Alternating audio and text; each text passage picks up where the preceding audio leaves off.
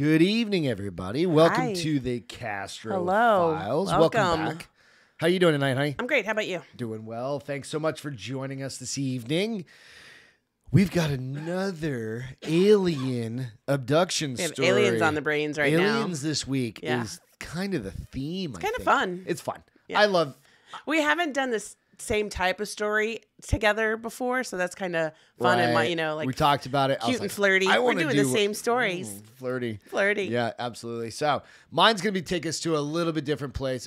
New England based still. Right. But mine's got, I had mentioned in the last episode, if you caught that one, that mine kind of, it kicked off in my head because of my mom. Right. And I'll get into that here in a couple minutes. But Okay. first and foremost, go out, check us out on The Bar is Open with Beth and Greg for the audio portions of the show. We download them out to any place you can find, an audio podcast, iTunes, Spotify. Give us a little love out there, a little 5-star review if you don't mind.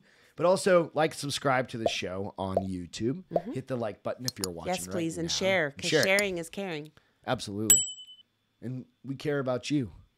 Care about us back and share us. There you go. So do that. Also go out to check out we've got some shirts and some gear and stuff like that out on minorleaguestudios.com, the Castro Files. So you just go into the collections, into the shop section, and you can go out.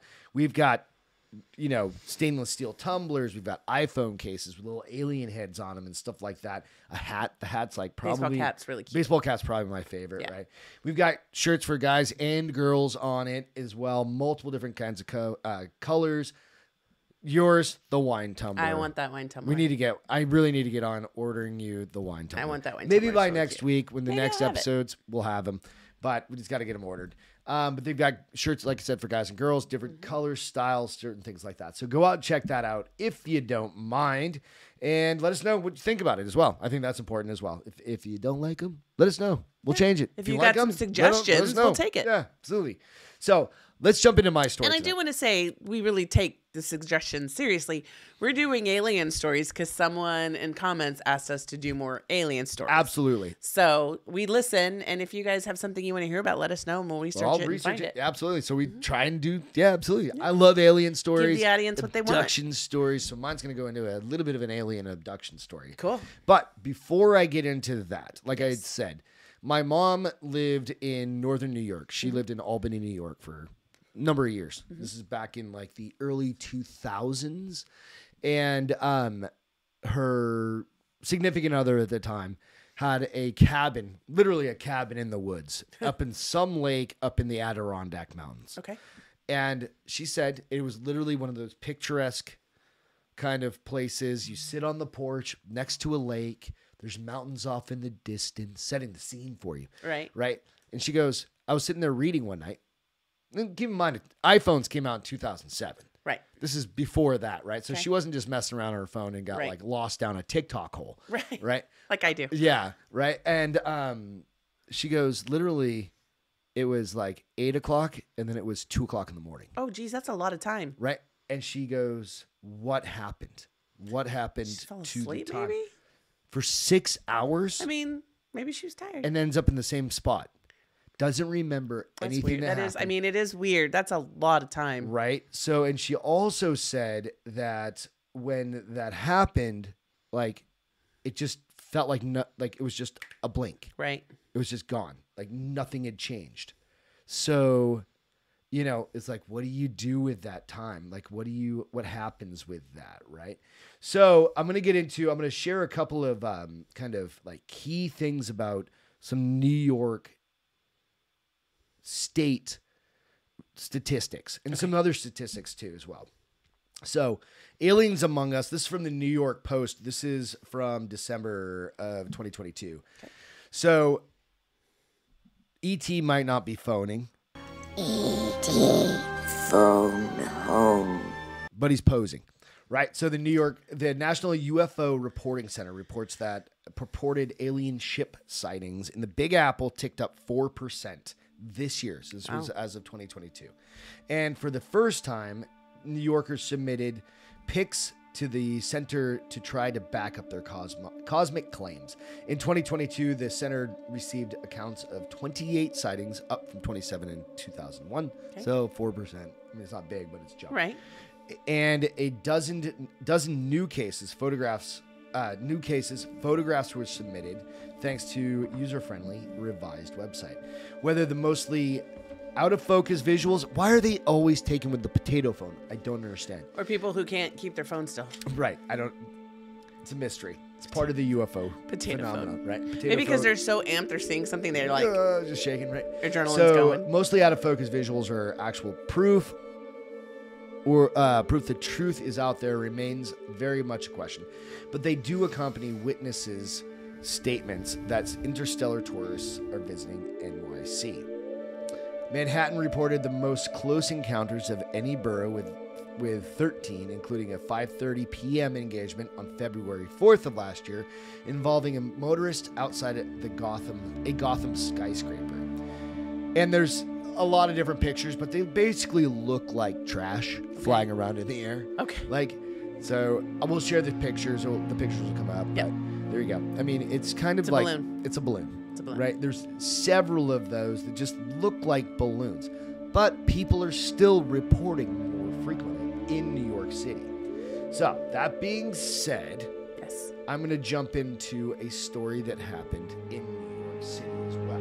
Okay. So this is the story of the alien abduction of Linda Napolitano that was pulled up into a giant UFO and had 23 witnesses. Oh my gosh. They saw her go up in the UFO?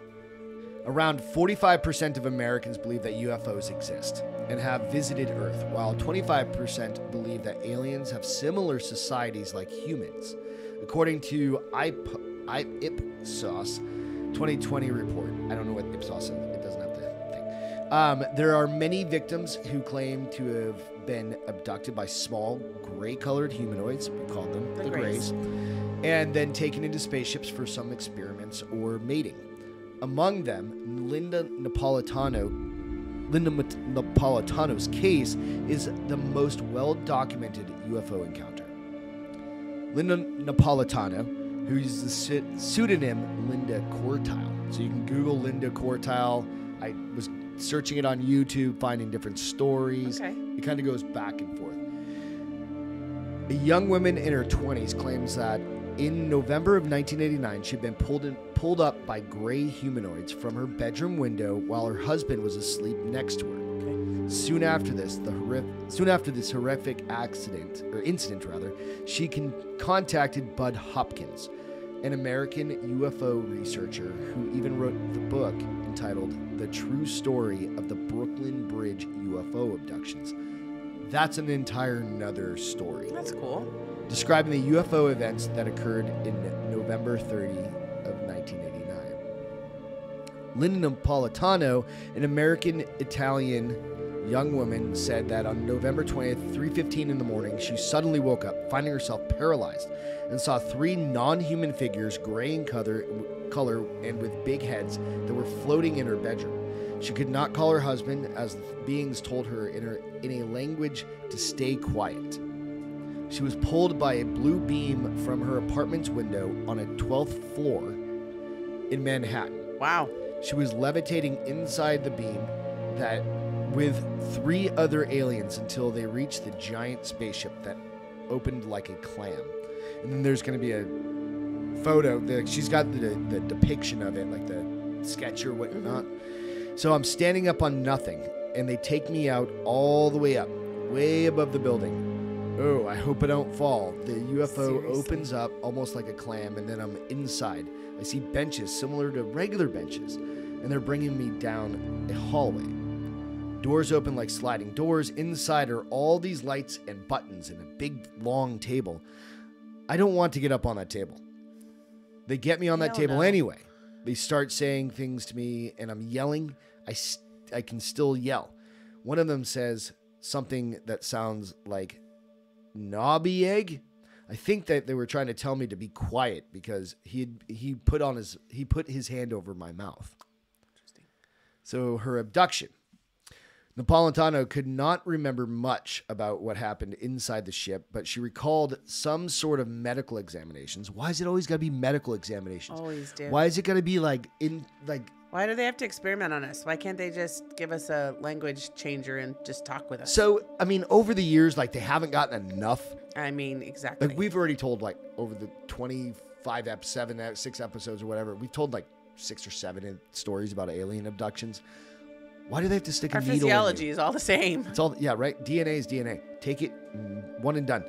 So she recalled some sort of medical examinations that had been done on her, and she remembered that that had passed through some procedures. Besides, she had remembered that one of the aliens put something into her nasal cavity, and the pain was so unbearable that she lost consciousness. 3 hours later, she surprisingly found herself lying next to her husband, who was still sleeping. Interestingly, she did an x-ray of her head, and the doctor found something strange lodged inside her nose.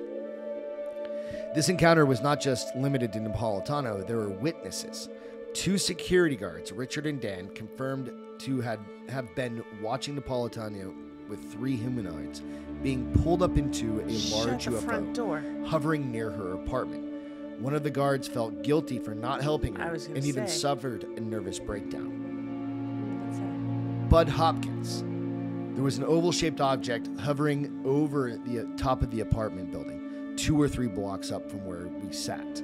We didn't know where it came from. It happened too fast. Its lights turned from bright reddish orange to a whitish blue coming out of the bottom. Green lights rotated around the edge of the saucer.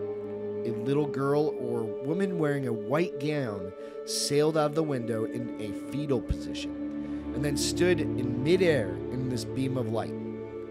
I could see 3 of the ugliest creatures I've ever seen. I don't know what they were. They weren't human. Their heads were out of proportion, very large heads with no hair. Those buggers were escorting her into the craft. My partner screamed, "We've got to get them." We tried to get it out of our car, but couldn't. After the woman was escorted in, the oval turned reddish orange again and whisked off. So they watched this thing in the sky, pull her out, but they couldn't even get out of their car. I wonder if they had something to do with that. So there's some other But they were a interesting block away. side stories that go into this story. Okay, Like, I'll just wait then. was she abducted or was she kidnapped? What's the difference? No, kidnapped by humans. Oh, well, Right? not if somebody saw her in mid-space. There's some other theories that go down that route. Okay. We're not going to get into that part right now. Okay. Actually, Hopkins got his interest in Napolitano's case after he received a letter from Richard and Dan in 1991. Upon researching more on these 2 men, Hopkins found out that they were both bodyguards of an important political figure. Hopkins reportedly believes that they were bodyguards of former UN statesman Javier Perez de Cuellar. Nice. Something like that. Is that right? Cuellar? I don't know. I'd have to see it. It's okay. Keep I'm going. pretty close. You're close. All right. The founder and director of the Mutual UFO Network, which we're familiar with, MUFON, MUFON. right? Walter H. Andrus strongly believed in Napolitano's story and called it definitely authentic. It was definitely an authentic case of a human abduction by aliens. Andrus said he knows what the ETs are after. They have been using humans to further their species. Cortile's story is familiar to Philip Klass, a former senior editor for Aviation Week and Space Technologies magazine, known as the Sherlock Holmes of ufology. In his 1988 book, UFO Abductions and A Dangerous Game, Klass described the emergence of what he calls an alien abduction cult among UFO enthusiasts. In the last episode, you talked a little bit about this, right? Is it part of a psychological thing? Is it physiological, psychological? Do you want to be part of a group that, Yeah. right? So, the book examines numerous claims of ETs abducting young children and taking flesh samples, impregnating young women with alien semen, and then returning to remove their unborn babies, which we talked about as well. Right. So the short video below, we're not going to get into that, but there's a video you can go out and search, and it'll talk about Cortile's apartment and stuff like that. UFO skepticism. Klass devoted several issues of his UFO Skeptics newsletter to the Quartile case, uncovering implausible ideas and major discrepancies in her story and its handling by Hopkins. So this guy's kind of counter to Hopkins. Okay. That's an interesting thing that's come up for both of our stories this week, right? There's been the counterpoint to... There's something that's causing this. It's a just little fishy. It's just not extraterrestrial. Right. Yeah. It's a little fishy, but it depends on what you believe. Right. Right? You got to go into all this stuff with a little bit skeptical. Oh, of see, and I was right? going the other way. But you should be a little... You can't be like, well, there's just aliens flying all around us. Right. I'm pretty skeptical. Think so? Yeah. Until I see a UFO. I saw a shooting star the other night. Does That's that count? just a shooting star. Oh. Anyway, so... But was it a shooting star? See? That's what I'm saying. So... Right? Could be a UFO. For example, Quartile later added her story that her son had been abducted as well 2 months earlier, and that a craft that took her crashed into the East River. No such incident was reported by any witnesses. Klass said that the two alleged security agents, Dan and Richard, have never been found, although Hopkins allegedly arranged for them to meet Quartile in her apartment. And remember, Quartile is the same name as the, previously. Right. Napolitano. Thank you. She later claimed that Dan kidnapped her from her Manhattan Street house and took her to a CIA safe house. As Klass said, Hopkins claims to have received a letter from a third man who witnessed the incident. The world leader refused to step forward. So they're saying the world leader's guys kidnapped her and took him. Yeah. Or she's changing her story now. She's changing her story up. Interesting. But there have been so many people that saw it happen. I was like, how could you explain a kidnapping that she floated on air? Right. So it's an interesting one where people are like, unless they sprayed some sort of hallucinogenic in the air. Is this the original guy, Bud Hopkins, making stuff up? Right. Okay. Could be. This one kind of sounds like that, right? 12th story, New York City. Nobody sees a UFO hovering in some. But some people did. 3 o'clock in the morning, though. It is 3:15. City that never sleeps, though. But if they were up that high, first of all, how many people at 3:50 in the morning are looking up in the sky? They're usually stumbling home, or they're with their friends and they're busy having conversation. I mean, how many people look up in the sky at 3:15 while they're just randomly walking? Yeah, you're in the city. You're not just constantly looking. Exactly. Like me and you would be, because like, oh my god, look at the big buildings. I don't think I would, because I heard somebody say we live in the woods. I heard somebody say once that if you haven't seen a UFO, it's because you aren't looking. I was like, oh, that's a good point. It's true. I'm not looking because I got better things to look for.